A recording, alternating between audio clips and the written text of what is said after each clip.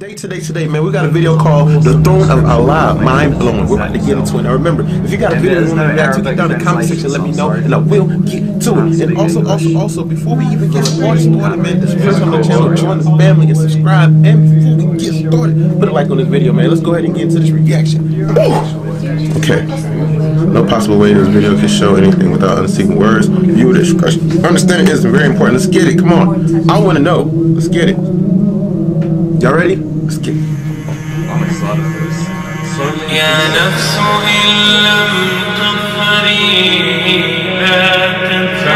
Is that saying who is Allah?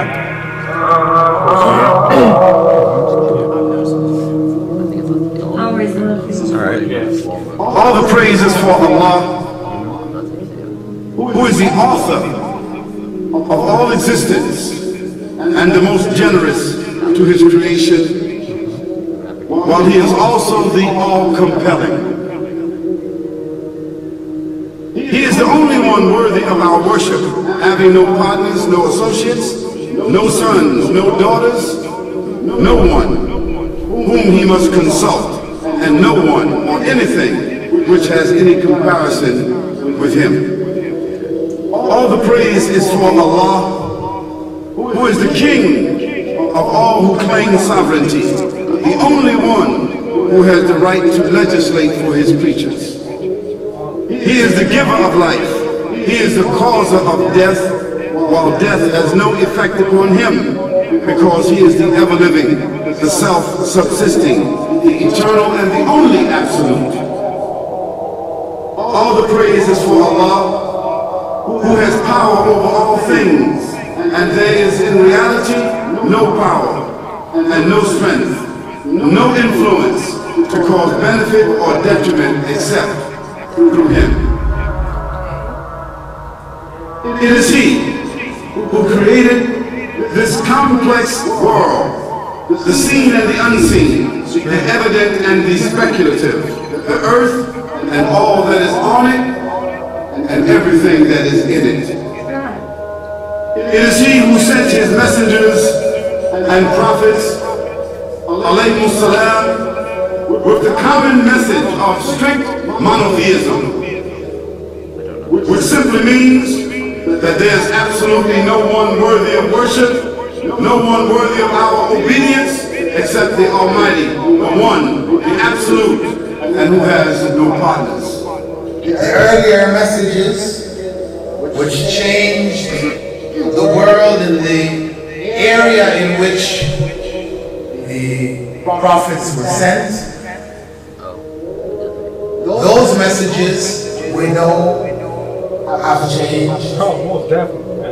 And even the prophets who brought them, their names are now lost. We just know in general, because Allah told us in the Quran, وَلَقَدْ بَعَثْنَا فِي كُلِّ أُمَّةٍ رَسُولًا أَنْ يَعْبُدُوا اللَّهَ وَاجْتَنِبُوا الطَّاغُوتَ. I've sent to every nation a messenger, calling people to worship Allah alone and to avoid the worship of false gods. This essential message has been preserved in Islam in a way that it was never preserved before. Not because the message was different, because it was the same message, but because of the fact that there would be no other prophets who would come after Muhammad sallallahu alaihi wasallam. So therefore that message now had to be protected. It had to be preserved in a way none of the earlier messages were preserved.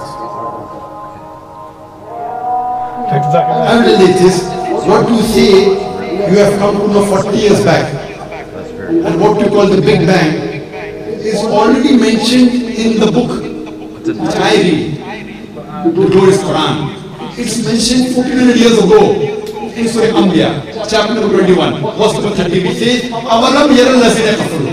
Do not the unbelievers see أَنَّ السَّمَاوَاتِ وَالْأَرْضَ كَانَتْ رَتْقًا فَتَرْنَاهُمَا, that the heaven and the earth were joined together and we closed them asunder. What you're talking about, the Big Bang, I try to imagine pressing a spring. I push it closer and closer and closer together, so smaller and smaller and smaller. And I stored a tremendous amount of energy in that spring. And when I let it go, it bursts out, it bursts out, it bursts out. The creation of the universe, which you came to know 40 years back, is already mentioned in this book, the glorious Quran, 1400 years ago. Who could have mentioned that in the Quran? They just say, maybe someone wrote, maybe it's a fluke, maybe it's a guesswork. A human being, regardless of who they are, or where they are, or what they do, will have this curiosity. They'll want to know, why am I here? How did I get here? And do I have a purpose? And if so, what is it? The only one who would really be able to answer that question would be the Creator Himself. If there is a Creator, it would be up to Him to tell us why we were created and what He expects from us and what this life is really about. Allah has shown the people from the time of Adam until right now, has shown the people what He wants from them. And it's a very simple thing, and that is that worship be for Him alone without any partners. In fact, we know this life could be a test from Almighty God. That's why we're born, and that's why we die. Because there has to be a beginning and an end for us to be tested on. The next life, after this life, no one will ever die again. A bad person or a good person. Both are brought back, and they continue to live in the next life, either in good shape or not so good shape, depending on how they did on the test. The worship of the God of Abraham. That was what was taught by these prophets. The Lord of the Arsh and Kursi. We're talking about the Lord of the worlds. Alhamdulillah Rabbil Alameen. We're talking about the Lord of the entire universe and beyond. The entire universe and beyond. You know, we live in this dunya, and we are fascinated with this dunya which Allah subhanahu wa ta'ala indeed has created in a beautiful manner. We're fascinated. There are over billions of people which live on this dunya at this moment in time. Over 6 billion people that live on the dunya at this moment in time. This dunya of Allah subhanahu wa ta'ala is so big that there is space in this dunya for billions and billions and billions or more people. But what is this dunya in comparison to what Allah subhanahu wa ta'ala has created out there? This dunya is insignificant. Really is a video that's very This dunya is meaningless to Allah. It means nothing. It is worthless. So worthless, compare it with the sun. The sun is one star. You know more science than me. You'll be able to tell me better. Take this planet Earth and you place it inside the sun, and you will be able to place 1.3 million Earths in the sun. wow. 1.3 million Earths in the sun. Wow. Allahu Akbar. Allah is the greatest. The sun is one star. One star. There are stars out there which are millions of times bigger than the sun. You tell me this, that you need millions and millions of stars to make one galaxy. And then you tell me this, that there are zillions of galaxies out there. Let me tell you on top of this, my friend. After this, whatever you see above, when you raise your head and you look above, whatever you see above, the zillions and zillions and zillions of galaxies, let me tell you, this is everything there is within the first heaven. Everything there is within the first heaven, and Allah is the creator of 7 heavens. 7 heavens. And the distance between the first heaven and the second heaven is 500 years. You know, the distance that can be covered in 500 years, at what speed? Only Allah knows. Only Allah knows. But it will take 500 years to get from the first heaven to the second heaven. 500 years from the second to the third, third to the fourth, fourth to the fifth, fifth to the sixth, sixth to the seventh. Every time it will take 500 years. After the 7 heavens,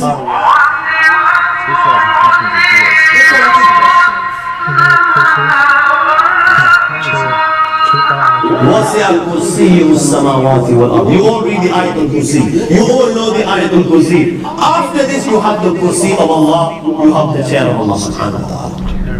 You know these 7 heavens that we just talked about, in comparison to the Kursi of Allah, they're non-existent.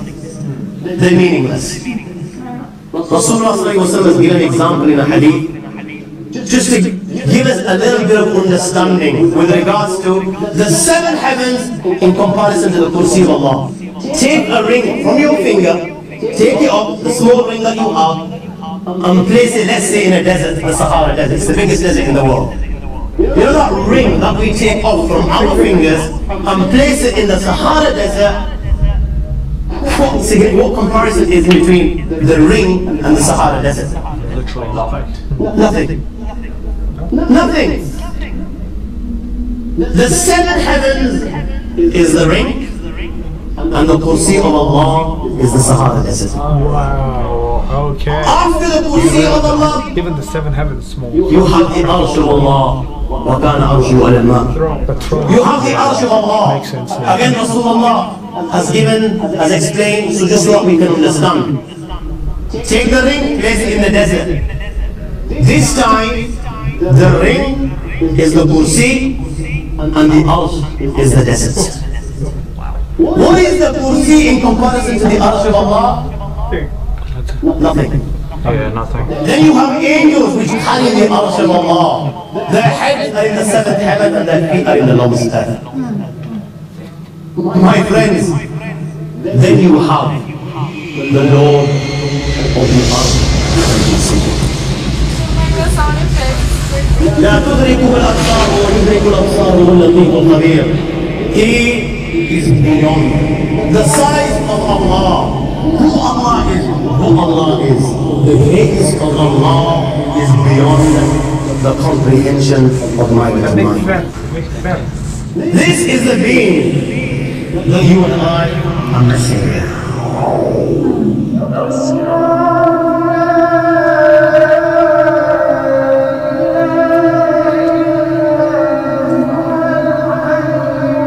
That's beautiful.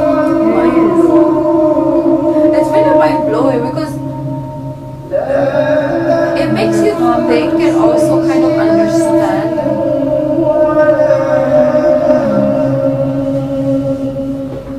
And it makes you question. So you're like, It's a very interesting video. I didn't talk as much because I wanted to listen and understand. Starting to get goosebumps.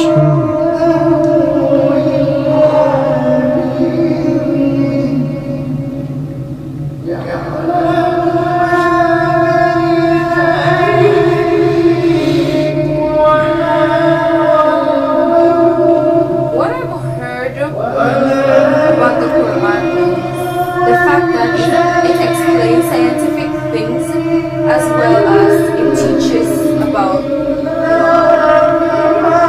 Sounds so peaceful. So relaxed. in the Bible, I don't think it's very scientific though.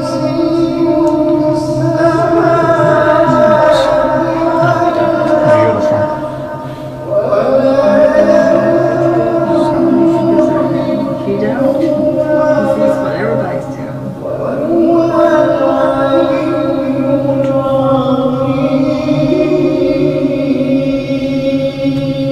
Amazing.